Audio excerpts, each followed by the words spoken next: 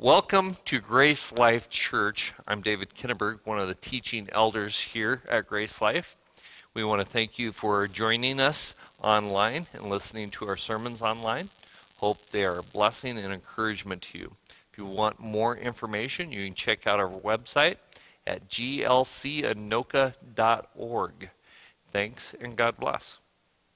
There we go. Good morning. Good morning. It's still morning.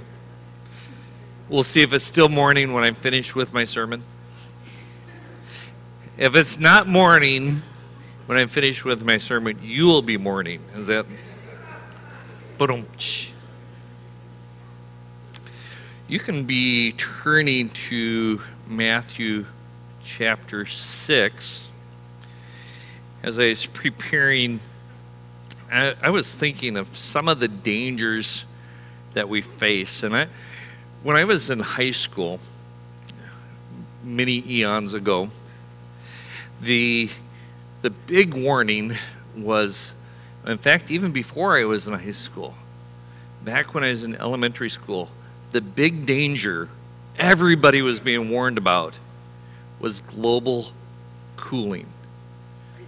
Ice age. We were going to plunge humanity into a new ice age, and we were in trouble. And we needed to change our behavior quickly. The danger was all over the place. That sort of didn't work out, and maybe we solved it. I don't know. The next thing was acid rain. We were going, it would be dangerous to eventually go outside. All our structures would be destroyed by the acid falling from the sky. And apparently we solved that as well. CFCs, we were going to rip a hole in the ozone so large that UV would just come in and we would be turned into crispy critters. It would have just been awesome in the wrong way. Now the next thing was global warming. We need to, whatever you're doing, stop doing it, because that's causing the earth to get really hot. So stop behaving. And of course now because I think by 2012, just a warning there, by 2012, most of Florida will be underwater, just to give you that warning. By the way, all these dangers tend to be like 10, 12 years out. It's just, it is very characteristic. And then now we're just in global change. Either the weather's going to be hotter or colder, or it's going to be wetter or drier, but it's going to change, and whatever the change is, it's going to be worse than what it is right now. There's a lot of dangers that people are warning us about. And there can be a distraction because we look at the warning, and the thing I've noticed with it is a lot of those dangers are always aimed, especially at people in high school and younger, because they haven't been through the series of danger, danger. And there's a reason why we get warnings. There's warnings that are given to realize we're on a bad course. The other day I was driving into work, and it's a warning that I appreciated.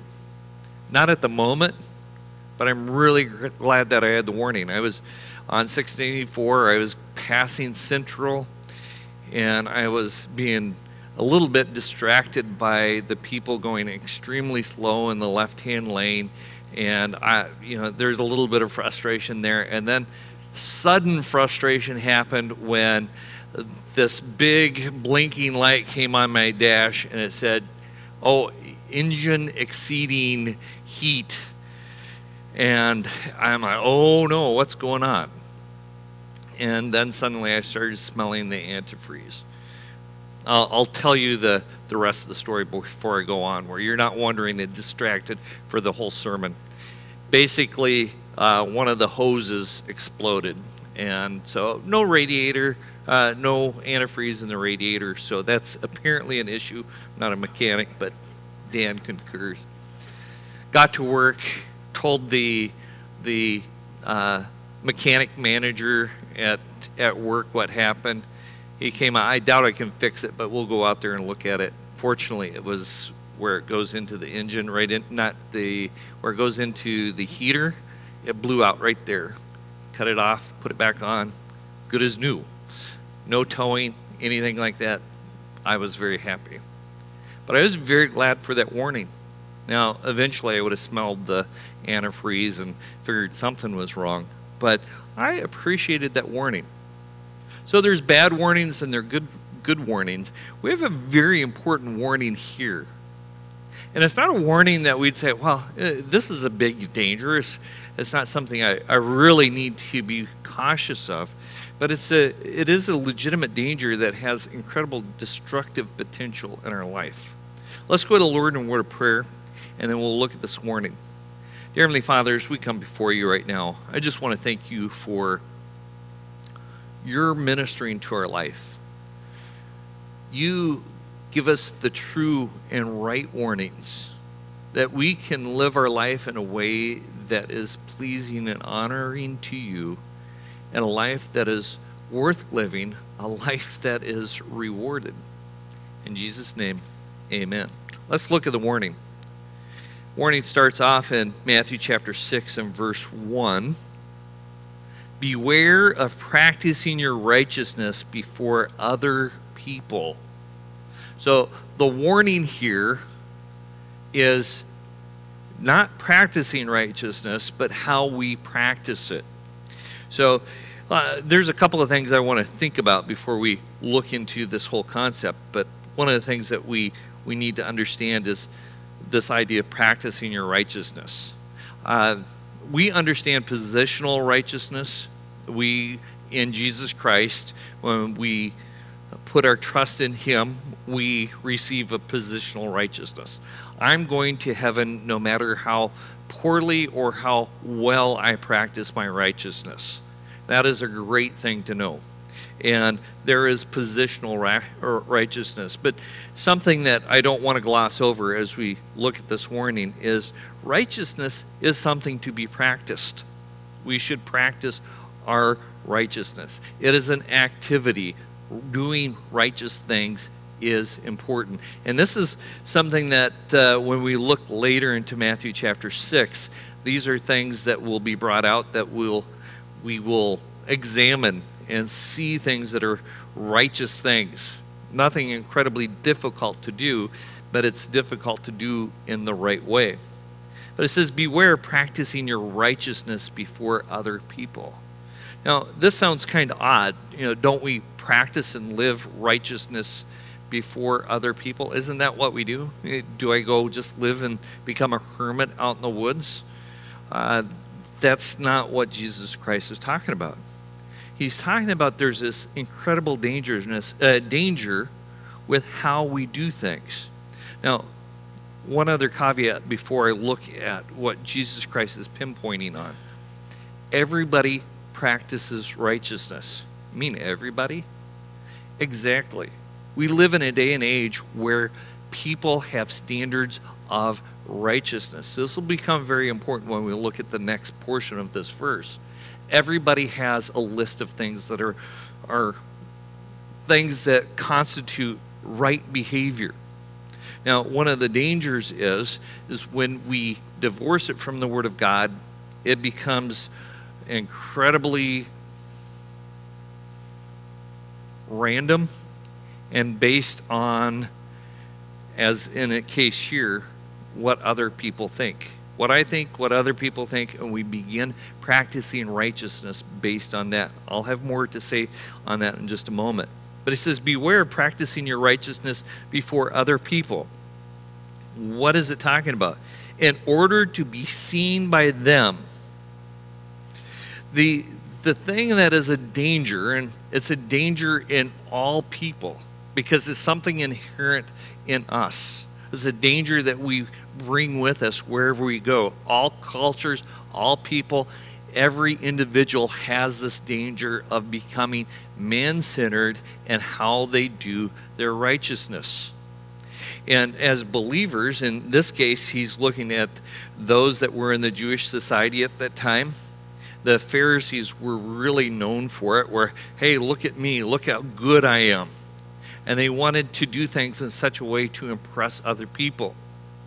There are some dangers with that. One of the dangers is you can become very hypocritical in doing things, because if I'm going to, let's say, wearing Hawaiian-style shirts as a standard of righteousness, I will be wearing the standard Hawaiian shirt.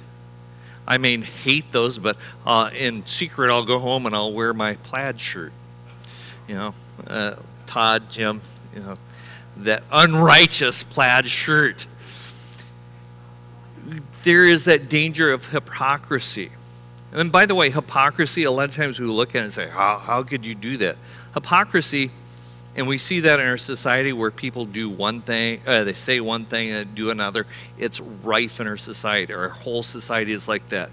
It's sort of a little tongue-in-cheek talking about dangers that we face, but people that are, we have to stop putting carbon into the atmosphere. That is danger. This carbon is going to destroy us. And the same people that do that hop on jets and they blast themselves from one side of the globe to the other, lecturing everybody else, and meanwhile their one trip blows more carbon in the atmosphere than I could probably do in my lifetime. And they do that hypocritically. But part of that is the very element. You say, that's hypocrisy. They know it's hypocrisy. But that's not what they're going for. By the way, here's another danger with it, is people will begin taking up causes and speaking of things that they don't agree with. They don't really care about it, but they will stand for it. And it's all designed to hide sinful behavior. And I could give examples, and I'm going to avoid doing that. There's a couple examples I had thought of, but that hypocrisy is a real danger involved with it. God is concerned about our motivation before other people in order to be seen by them. God is not only concerned about proper behavior, He's concerned about why we do it. Now, again, I would rather someone, when they're going about their life, treat me properly because they want to be seen as a good person. I'd rather be around that person. I'm glad that I'm not being treated poorly, but it does them no good beyond being accepted as a good person or a nice person by other people. The reality, though, is that person can just be full of hate. I've used this illustration, and I'm actually a little concerned about nice people. There's a difference between nice and kind. Nice people are nice to you because they want you to go, that's a nice person. That's the whole purpose of it. It's this motivation here. Kind people will treat people kind even if they don't deserve it. And kind people will tell you things that, like this morning, it's kind of funny. When I sat down after Muffy and I drove separately and sat down, oh, you put yourself together decently today. What happened to my husband? And I'm thinking, what do you mean? You picked this all out. You're the one that chose it. Nope. By the way, there's two types of, a little distraction here. There's two types of really foolish men. There's a man that will see his wife and say, are you going to wear that? That's really foolish. Someone that would say that. And there's another foolish type of man where if his wife says, are you going to wear that? He's a foolish man if he says, yes, I'm going to wear that. So both sides, don't be foolish. We need to be wise. But our motivation for doing things needs to be related to God. We need to live before God. It's incredibly freeing as well. And I'll highlight that more in a moment. Look at the end part. It says, "For then you will have no reward from your Father who is in heaven." Our reward will be here. People that give and do things. I'm always a little dubious about people saying, "Hey, look at the charity that I have." And now there's some famous people that will highlight charities because they know that people will bring their attention to it. And I don't want to needlessly judge somebody for doing that. Okay, here's this charity, help these people out. Okay, they're using their notoriety, their famous persona to help other people. I get that.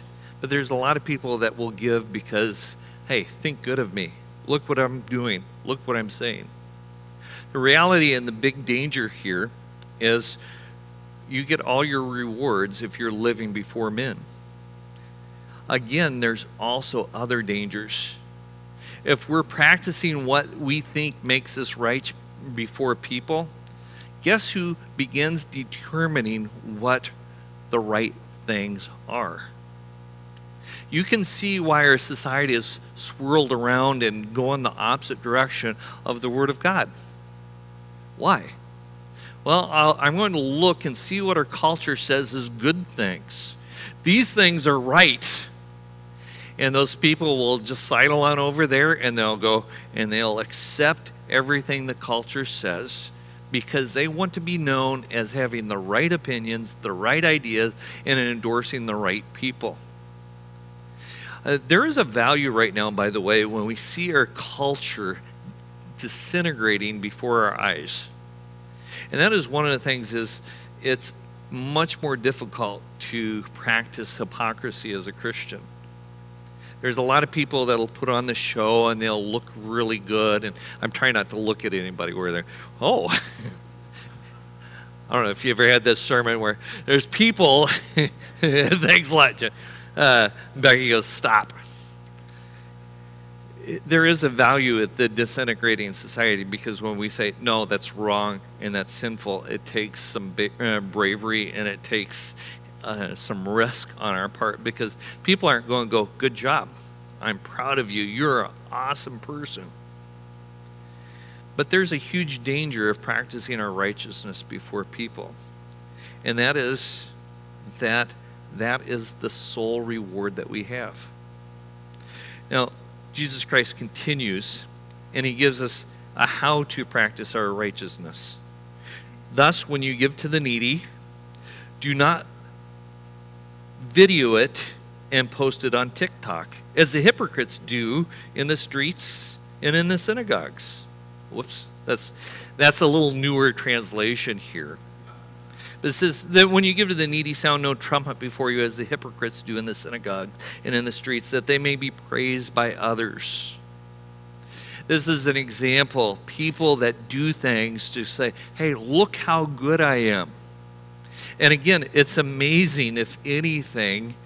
It's like, okay, this is 2,000 years old here. This writing is so out of date. Isn't that how...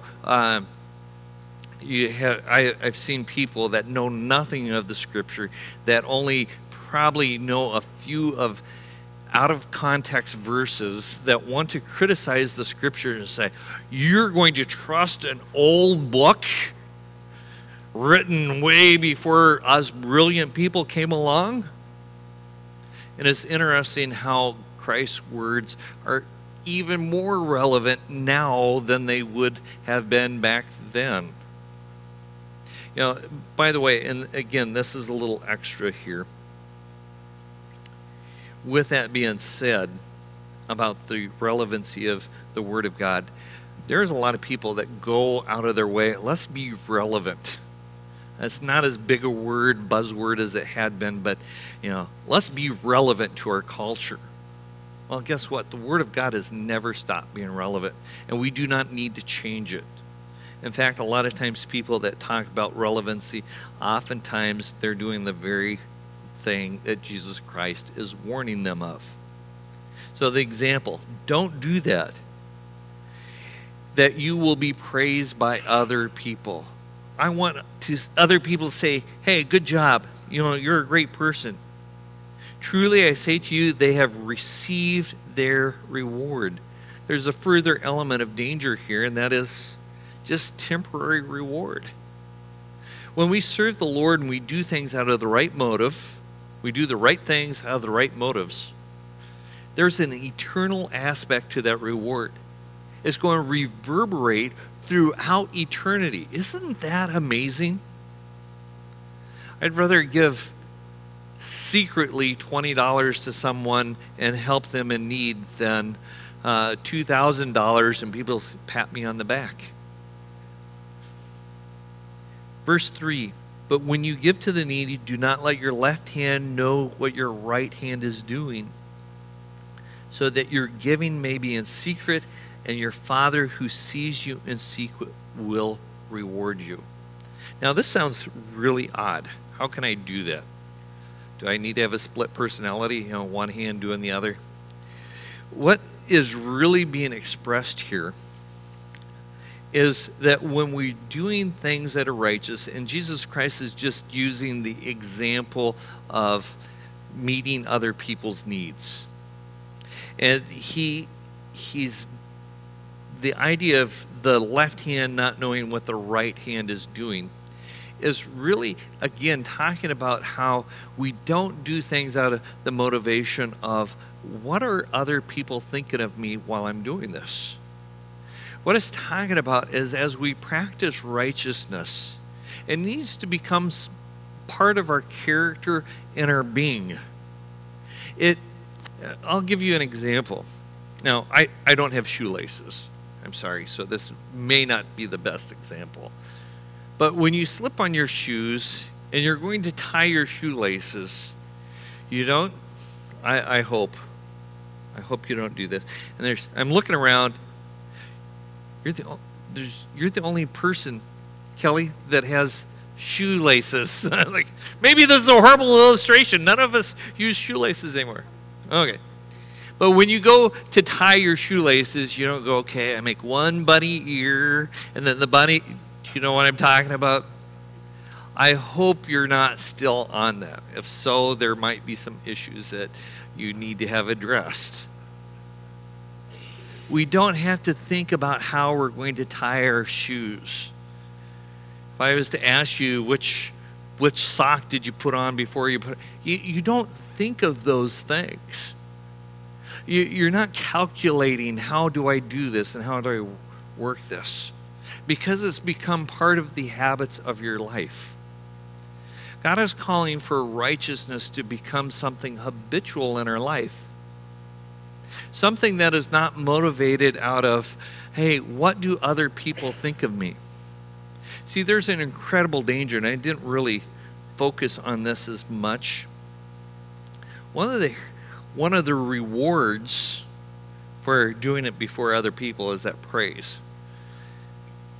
A lot of times you can do a lot of stuff and nobody goes, oh, wow, look at that.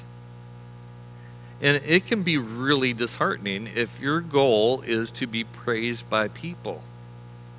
If you want to be seen doing it, you can be crushed. What happens if you're crushed when you go to do something because you didn't get the feedback that you wanted? That activity stops. If our reward and our praise is to be from people, our righteousness will be limited to when we get that reward. So that is a danger. Another danger with it is we suddenly start doing the things that are rewarded. I wasn't going to use this illustration, but I'll use this illustration. One of the worst people that we know in our society today, universally despised, would be if I name the name Harvey Weinstein. Anybody not know that name? Movie mogul. He made people's careers. He was very pro. I'll use the modern vernacular, and then I'm going to change it. He's very pro-abortion. He's very woman causes. Yay, go, go, go. He was saying all the right things. He was an evil person. But people praised him for his cultural stance. There's people that would take pictures with him and be glad that their pictures were with him. But he was an evil person. People that do things will find the cultural. By the way, when we talk about abortion, they really want to call it something else than what it actually is. Killing a child. You know, and I'm going to digress here for just a second. I'm going to take a rabbit trail, if that's okay. I'm amazed how oftentimes those that are proper and right in their understanding of the world can be put on their heels. The world likes to change and use euphemisms for really ugly things. Abortion is killing babies. And that's all it is. We don't need other words for it, and when they use other words for it, and it's rare to get in conversations on it and say, the reason why you want to use other words other than that word is because it would be uncomfortable and you would know it's wrong. So when somebody uses a euphemism and changes the name on something, you know they know it's wrong. When you try to justify something, you justify things that are wrong. And that is the case to be. So Harvey Weinstein, just using him as an example, he did things to be praised by people. He chose something that was really ugly and he followed after it because that would be considered right and get praise. That is one of the dangers of being praised by other people. Then the standards of the world, the ever-changing and shifting sands of the morality of our society becomes what is right. And it is hard. And it's a good thing that it is hard to stand for what is right when the world is so wrong. Let's go back to the very beginning. Beware of practicing your righteousness before other people. What we do is right, and our behavior that is right needs to be for one person, and that is for the praise and glory that God will say, well done and good and faithful servant. When we do that, there's another blessing that's involved. If I follow God's will and I do Christ's righteousness for his glory, everyone around me will be much better off. I'll give you this example and then I'll close. I honestly believe if you own an animal and you are following and worshiping God, that animal is going to have a better life. Just the animal will be better off, because the Bible says a righteous man cares for the life of his beast. Even the small things end up benefiting animals, but even more importantly, the people around us will live and experience life better because of us practicing our life and our righteousness before God. Dear Heavenly Father, as we come before you, we thank you for your Son who came, lived perfectly righteously, and died on the cross in our place. We deserve eternal separation, but we have eternal fellowship through your Son. We thank you for the salvation that is only found in him. We give you the praise and glory in Jesus' name. Amen.